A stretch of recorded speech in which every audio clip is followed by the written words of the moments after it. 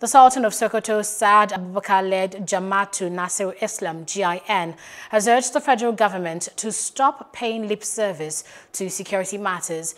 The GIN, through its Secretary General Dr. Khalid Aliyu, in a statement issued in Kaduna on Wednesday, said that nowhere is safe in the country.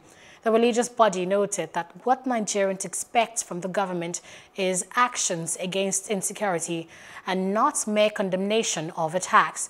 They added that Saturday's killing of 43 rice farmers without intervention of security forces was condemnable. Hello, hope you enjoyed the news. Please do subscribe to our YouTube channel and don't forget to hit the notification button so you get notified about fresh news updates.